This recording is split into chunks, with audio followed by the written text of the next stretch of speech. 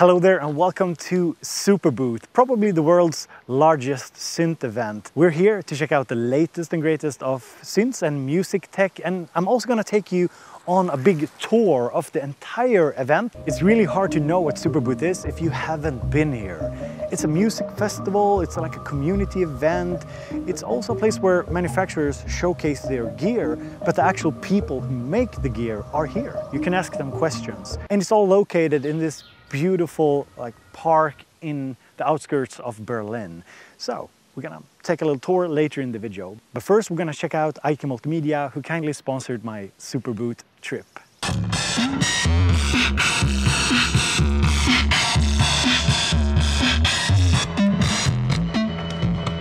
Could you talk a bit about the new precision monitors and yeah, kind of what sets them apart from your previous monitors, and kind of what's the unique thing with them? Everybody knows the micro monitor, so the smallest monitor that we have.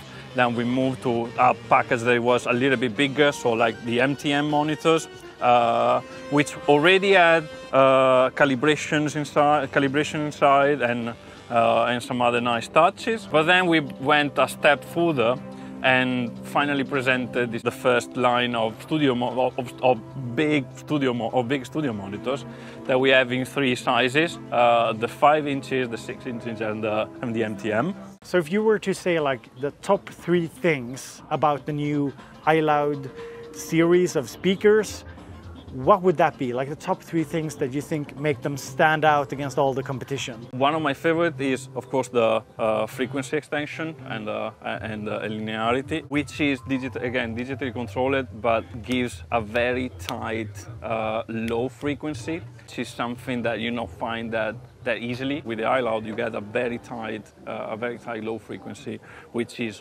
super nice. I mean, as you know, I'm making electronic music myself, so I really need that fidelity. The second thing, again, I really like the possibility of changing the voicing of the speakers with the software, because it gives you the possibility of not being stuck in your idea and then maybe forget where the music goes, and you can check it and you can check out how it will actually translate. How it will sound on different speakers. How it will translate in different scenarios. The third thing is actually how small they are, for how powerful and how low they go. Are there no new synths from IK Multimedia this year, or? There's something coming. I'm gonna say that, and yeah. Yeah, when can we expect it? During the summer, and most probably quite near from now. The synth might show up on your friendly neighborhood Bobeats channel in the future. It might. Maybe with some Bo presets in there as well. Who knows? It might, you know. So when you actually arrive, if you're coming by the S-Bahn and you walk down this beautiful road here through the park, you get to see the Bungalow Dorf, which is basically a bunch of small houses where there's synths and a lot of nerdy people in them. All right, so I'm here with George from UDO, and they are showcasing this beast of a synthesizer. Since you've been demoing it all event, we thought we'd just do something a little bit different, you and I, like going from maybe a sawtooth and kind of building out a big sound on it, just to get an idea of what it sounds like and kind of what it can do. Yeah, 100%. I think that's a really good idea, because you always, with instruments like this, you gravitate to like doing the swirly, loads of modulation stuff going on. But really, a synthesizer has just got to it's just got to sort of sound great with the most simplest basic waveforms.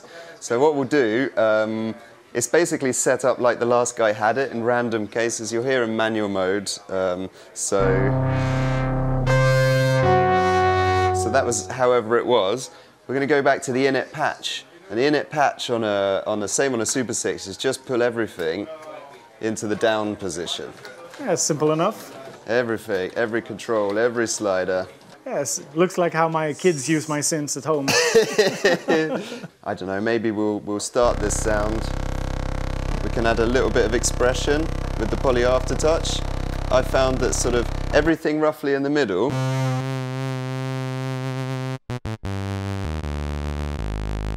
Yeah, so here we're controlling the poly aftertouch, correct? Yeah, absolutely. This one's bend, so let's give it a bit of bend as well. Little octave. Yeah, and so then we can kind of go from there. If I can turn the binaural off, so now it's just straight down the middle, simple mono sawtooth. And let's just start arpeggiating or something. So this is just a simple, not even any envelope. You're literally just listening to the sawtooth of the sound. Now let's engage the super waves.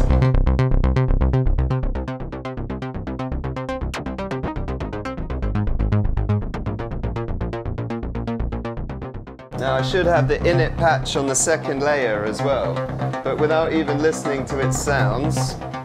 Yeah, so there's 2 layers to that? No, this is just a single layer, and Yeah. I've turned this one down. Yeah. So I'm going to bring in the second layer. Yeah. Not even going to look what it's doing. But hopefully we've got some sort of string-like patch.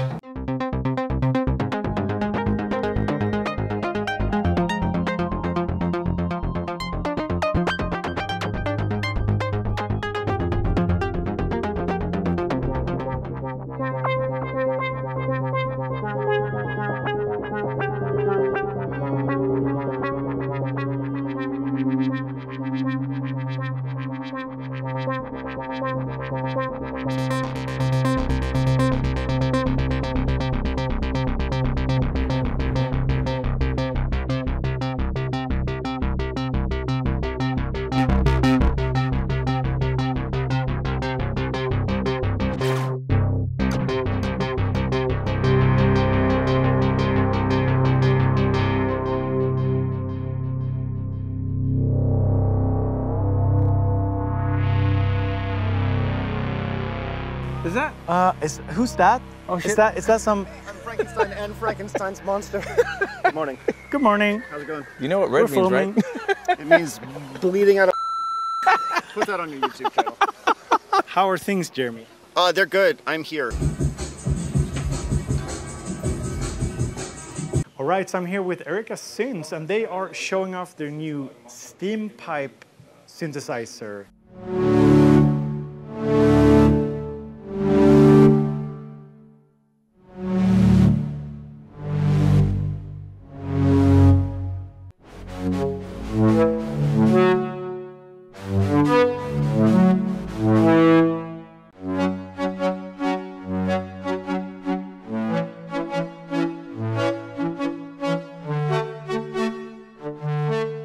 Could you tell us a bit about what it is? Yeah, it's a polyphonic 8-voice synth, but it takes a, I guess, drastically new approach to the subject matter, being it is a physical model which simulates the way any wind instrument works. So anything from a pipe organ to a piccolo flute. That's cool. Can we get a little sound? Just Yes. to hear what it sounds like? So the source of the sound is it's actually noise. And think of it as air being blown into the pipe, going into a delay box with a number of parameters which effectively, feedback it into a standing wave. And as such, since it mimics the behavior and the sound, it mimics overtones exceptionally well. So you can sort of emulate some real instruments, but with the twist being that you can, go to real extremes of them. You can just like create a, flute that is, I don't know, 3 meters long if you wish, theoretically.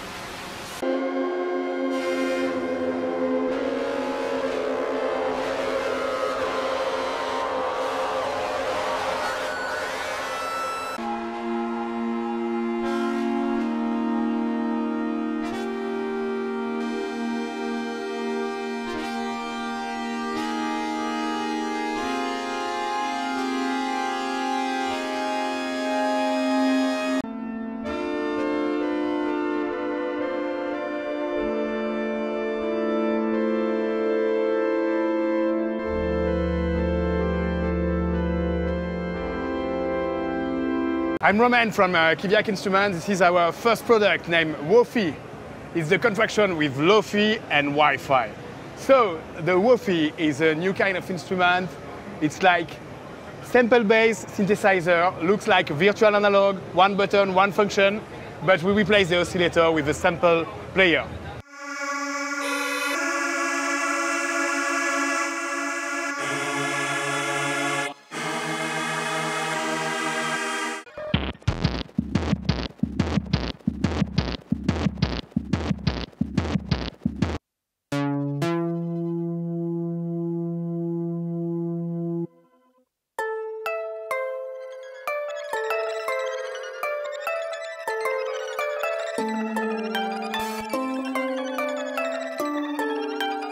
In this sample player, we can emulate vintage sampler, like old Japanese 12-bit sampler, 8-bit, and you can even do your own machine.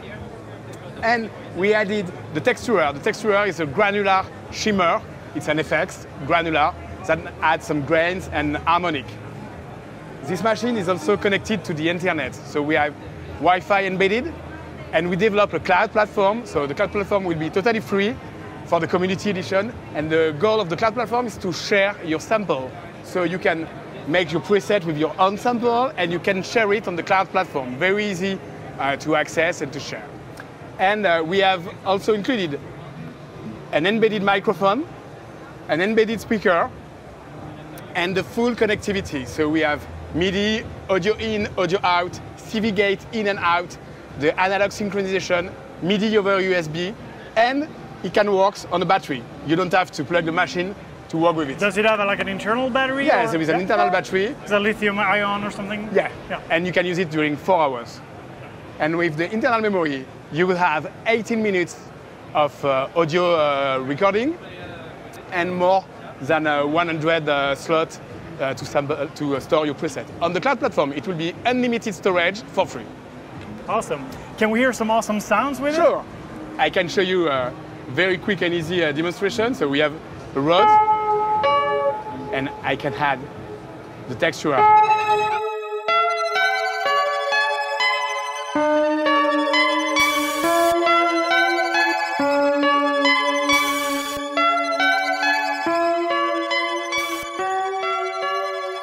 And we have also an embedded sequencer.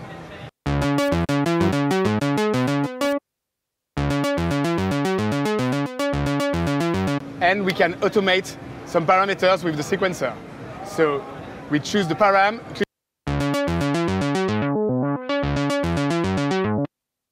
And for me, the killer feature is the embedded microphone, because it's really fun. You can do something with your voice and, I'm sorry.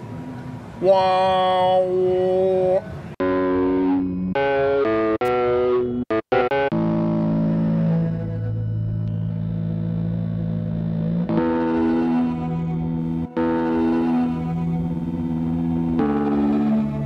So now we're leaving the bungalow dwarf and we're heading down that way to the main area of Superbooth.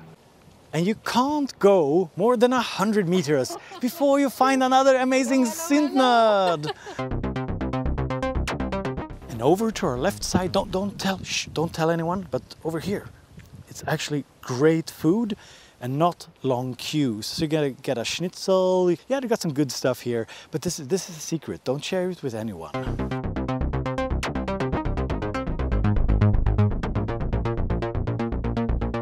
And after some more walking, we get to the main building and the main entrance.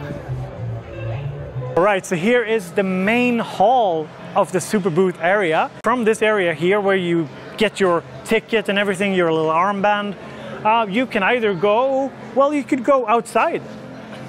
And if it gets super hot, you can go in here, the swimming pool, look beautiful, lovely. Or you could walk into the labyrinth that is this area over here, a labyrinth of gear, or you could walk in that direction and go to the gym. Not that there's anything physical going on there, it's just a bunch of synths and stuff, but you could.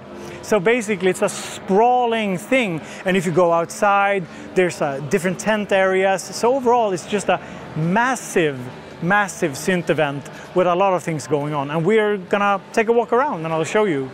All right, so I'm here with Paul from PWM. Good to see you again. Good to see you as well. Good to see you. Hello out there. Yeah, and you have something new to show us, right? We do. This is the PWM Mantis. It is our second synthesizer. This one is a hybrid analog. So it's digital oscillators with an analog signal path. This one, our first one, is pure analog, controlled from here and then analog all the way. This one is a hybrid. So we go into the analog domain through here and then there's digital effects on the end. This is very special because this is the last synthesizer designed by myself and Chris Huggett, the late Chris Huggett. We were working together on this in the last year before he passed away, and it's called Mantis. He called it Mantis as a kind of follow-on from the Wasp, if you like. So it's a duophonic, so it's a bit like two Wasps and an Oscar filter. So it has the dual filter with width as well in the middle here. So you can do width and width modulation on the filter, and you can stack them up and do them in parallel and in series, and you get that lovely thing where the peaks move in and out. So it's this is quite an we have working firmware over there. This is just being translated into the production unit, so this is coming along. If I'm being very honest with you, it's a little early for Superbooth, but we don't want to miss the opportunity to tell everyone about it. Of course, so and we are dying to hear some sounds from it. So could you just show us a little bit about the workflow and kind of what features there are and what it sounds like? Sure, so we've got selectable wave types over here. We have two oscillators and a sub. The sub follows the first oscillator. Then a Chris-style mixer, so you kind of mix between the two oscillators with a balance there. So if you turn that one up, so it's doing a different... It's screaming a bit at the moment, but that's okay. So you can kind of mix between the two there, bring in noise with the second one here. And then we have a ring modulator on, which isn't currently working on this, but you can mix that in as well there. And then you've got tuning there.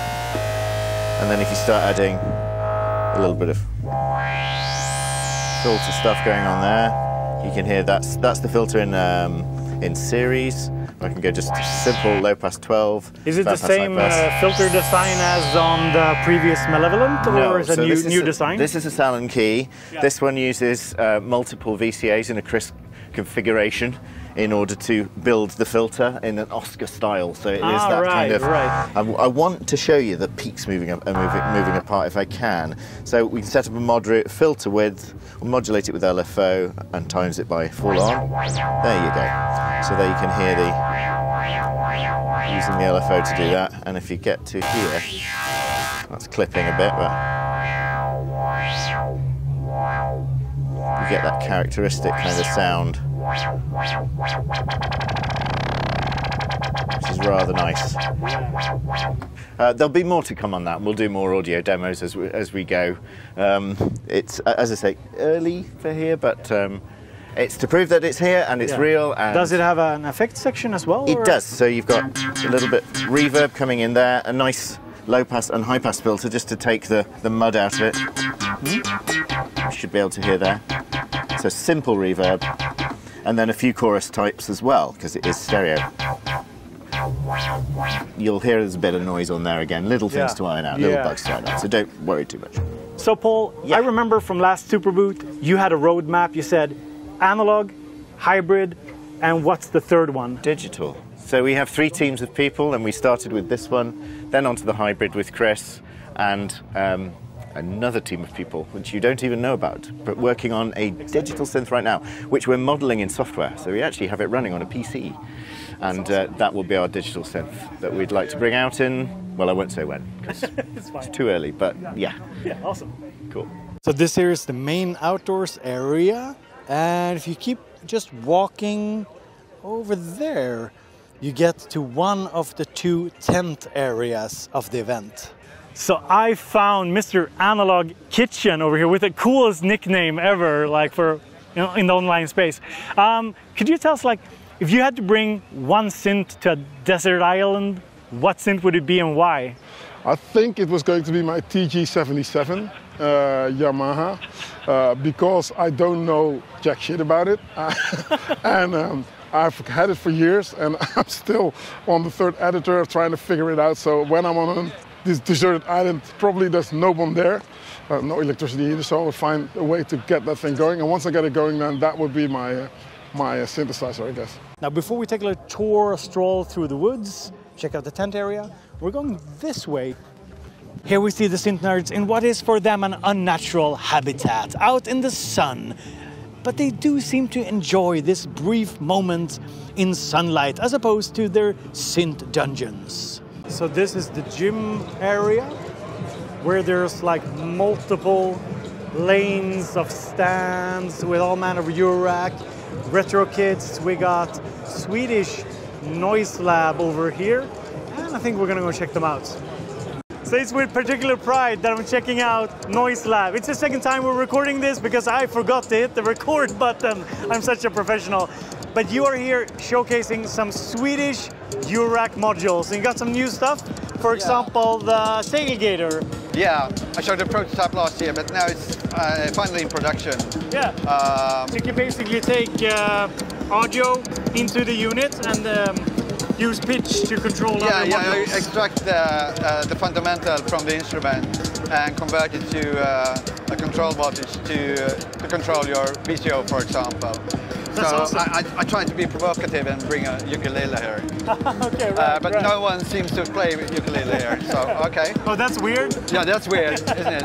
And then you have a sequencer. Yeah, yeah, that's very, very fresh. We've been, I got a very close friend that's been helping me develop this one.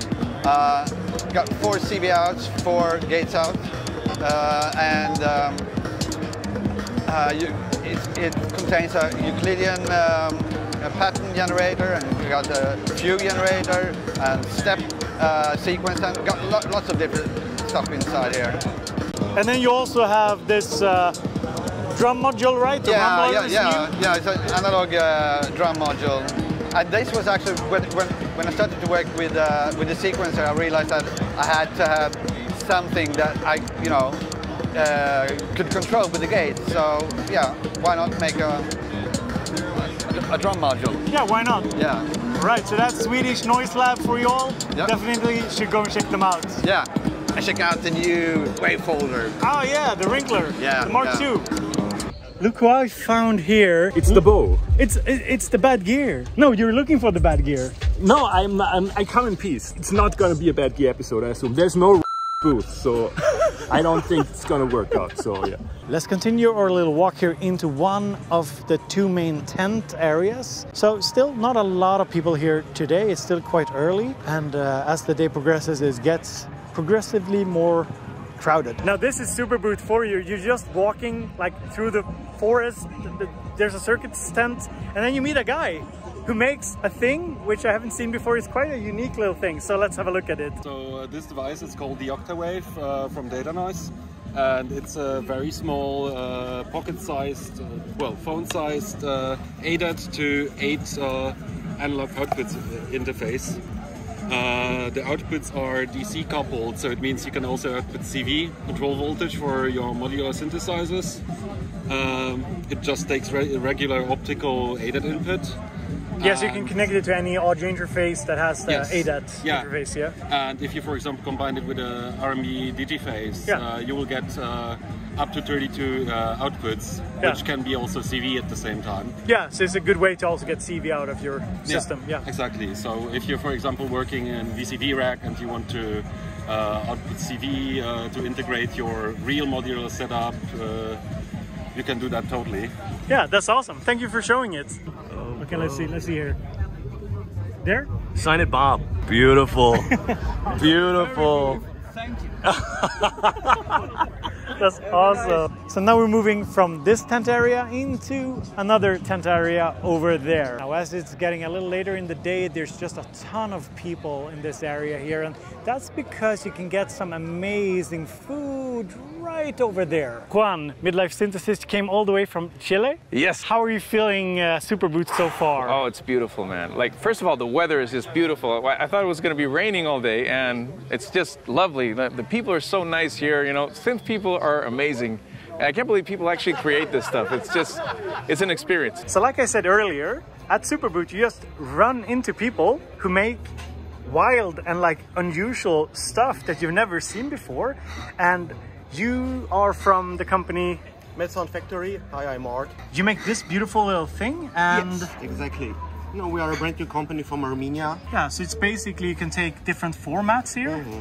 Yes. So this is for the little alligator clips. Alligator clips like the Soma stuff. The Soma stuff, yeah. You know, you have Buchla or Seat Lombard, Eurorec. Yeah, so CV. Yes, yes, of course. Yeah. And you have also, you know, like the vocal modular format, bass instrument. Sure. Yes, and you can switch on and off the lanes. You can go, connect the lanes together in many different ways. Yeah. So if I connect an alligator clip here, I can get it out then as CV, for example, or I can put the banana in there, and I can get it out here. Yes. Okay. So it's going both ways. Yes. Okay, that's really cool. And is it out now? Can people find it online? Yes, you can find it online. Just search us on Insta, Medsound Factory. All right, so I am here with Finegear, and last year you kind of just teased the product. The product didn't have any sound going on, and this year you have working models for both this one and this one, right? Yeah. So this year it's not only working models, they're on pre-order, so we started production on both of them. This is Dust Collector's younger brother from the Archive Effects family, and it's also a collection of experimental effects, where we have a noise generator with a bandpass filter which is modulatable, also with a VCA which is modulatable, a crackle source, crackle generator, which is also modulate. The density is also modulatable, and the level. We have a simple ring modulator, an MS-20 type of VCF with the resonance cranked up a little higher than the original one, and a tape delay, which is also has speed modulation, feedback modulation, and panning modulation. It features the Space Echoes preamp on the inputs. It also has a ping pong mode, as long as it's stereo. And it also has an insert on the back. Awesome. So you can insert other effects in the feedback loop. And they're all stereo. Awesome. And we also have, like on all of the Archive Effects products, we have two LFOs. This time they're digital to allow us to have more waveforms.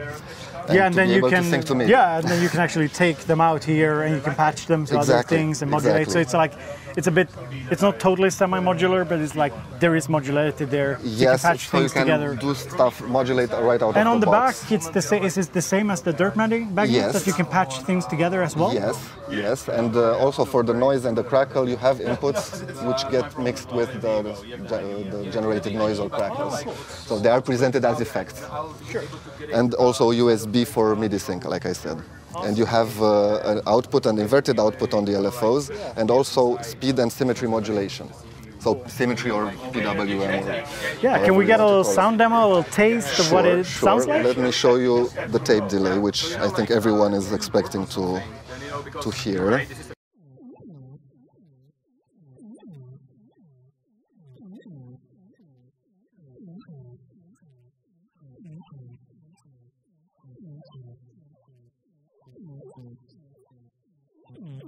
You can also play and put your fingers and play with the delay. Well, just like on all of our effects, you can actually put your fingers. Yeah, exactly. Try to interact with the sound. Yeah, because on the on the dust collector. I always confuse the name, but yeah, on the dust collector you can play with the spring tank and the phaser. Exactly. Now coming from that tent area, and we move over here, you can see that that's the main building again, and we can just walk this way here into the main building again, where there's like this labyrinth of synths. Like in the middle of the road, there is a sake bar in Villa Villicula house, like Pippi Longstocking's house. Yeah, that's Superbooth for you.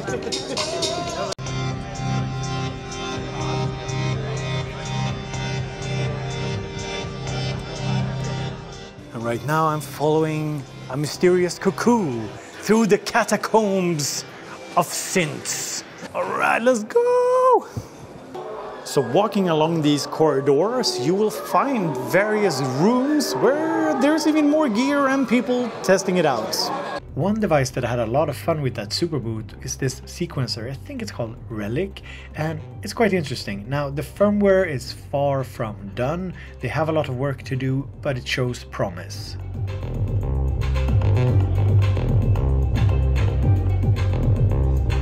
Superbooth is also like the... Oh my god, can I get an autograph? Can I get it? Okay, so I found somebody here who makes a really interesting little product. So my name is Mark, I'm from Sukofunk, as written here on the device, and I make the Beatmaker sketchbook. I started like 2 years ago with DIY kits, and so to solder them by yourself. Those were the kits with nice enclosures. I'm not offering those kits anymore, but workshops. 2 days workshops to solder the electronics, learn something about electronics, how the sketchbook works. And yeah, what kind of product is it? Building. It's a sample sequencer, so you can sample. It's divided into 4 parts: sampling, sequencing, arranging, and playing live. You can sample via the microphone, the built-in line in. Just grab one of those currently 19,200 samples that are on the SD card. 19,000? 19,200. Okay, cool. We have it's a matrix sequencer, so you can put samples wherever you want to. You can adjust volume, panning, the pitch, and the probability to be played. It can be divided into sheets or patterns, and you can select some snippets, just some parts of it, and play them live in the live mode. Who did you make this product for? What's the target audience like? Okay, so in the beginning my target audience was like young people, because samples are part of the hip-hop music culture, but a lot of young people, they don't have enough money. So the idea was to give them a device, an opportunity to build a device by themselves. Learn something about electronics, fiddle around with music, foster some music skills, and just learn something and do not pay too much. All right, so I'm here with my buddy Ken from Ashen Sound Machines. They make the HydraSynth, and I thought we'd just catch up and see kind of what kind of improvements have been done to the HydraSynth, what's going on with updates, and kind of what's the roadmap looking forward.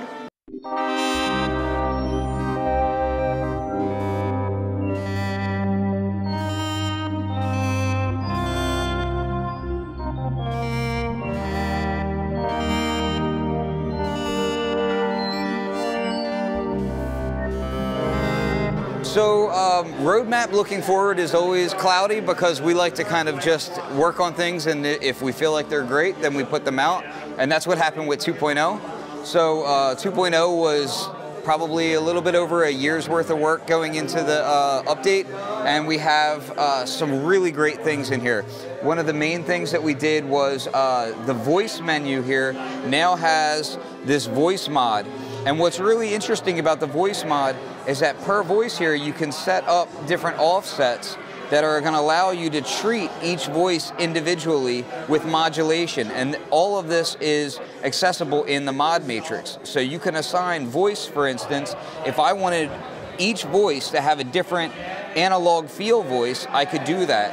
I could even go in here. So now I have voice mod going to voice detune. I can go to analog feel. Now each voice would have a different amount of analog feel as I adjust it. So let me go ahead so basically when you're playing a chord, you get like slightly varied tuning perhaps per Exactly. note. Yeah. So to use it in a very kind of mundane way but beautiful way would be like a vintage synthesizer. You would have, you know, each voice would have variances in the filter, level of the oscillators, maybe panning, lots of different things can be offset. Well, you can do that here, but you can go much further than that. You can even use it for step sequencing. You can send it to large ranges of pitch. You can do modulation amounts. I often like to do things like maybe have a noise LFO varying something, but then just use a little bit of voice mod in there to adjust that a little bit, so you get just tiny like touches of bleed and that sort of thing. So it's very beautiful. For instance, on here I have a patch where all I'm using is no oscillators, just the filter self-oscillation, and then I have some very slight variations in the voice. So as you press it, each voice is going to be slightly different on here, and you get these beautiful variations.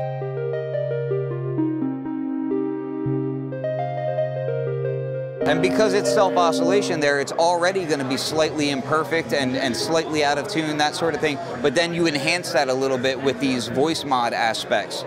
Another really beautiful thing that we added in here is the ability to make everything just more dirty and more vintage sounding. You can now go into your oscillators here. Actually, let me pull up an initialize patch for a second. And we've even improved our random functionality as well. So if I want a wavetable, for instance, all I have to do is press random and then wave list, and it creates a new wavetable every time I do that. So anytime I press this, you're going to see you get a new random wavetable. A whole new random wavetable. And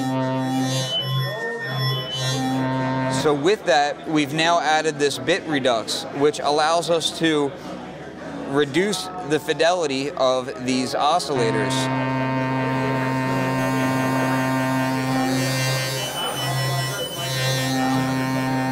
Which gives your filter a lot more to chew on and have fun with. In addition to that, we've done the same thing in our LFO and our envelopes. You can now, let's say for instance, I want LFO3 to modulate the wave scan here. I just hold down the source and press the destination, and I've made that mapping. So now I'm going to increase this, and I'll make it a unipolar LFO. So it's going to scan all the way through this waveform here, right? But what gets really interesting is when you slow this down, and we go to the second page here, we have quantize. So now I can turn this down, and you can drop it all the way down to 3. But I like it in like 17 to 33, makes it very like crunchy, like a old 80s digital wavetable synth.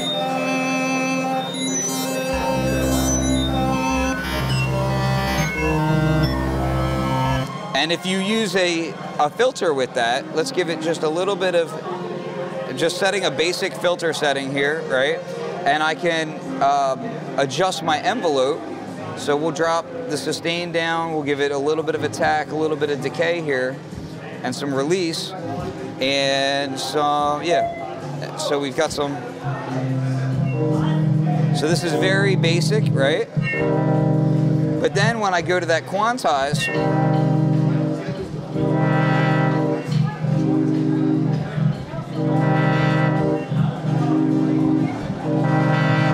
so now you can have your envelopes stepping through.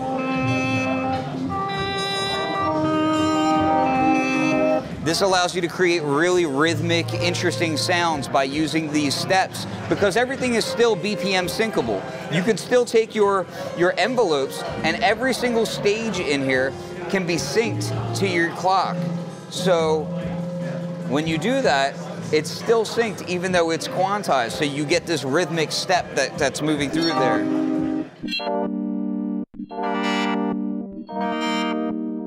So that's pretty much the entirety of Superbooth for you, but of course there's so many more rooms, so many more manufacturers, and if you go here, you will not be able to see everything in one go, and if you go, stay for like all 3 days if you can, because there's just so much to take in, and like the first day is usually very overwhelming.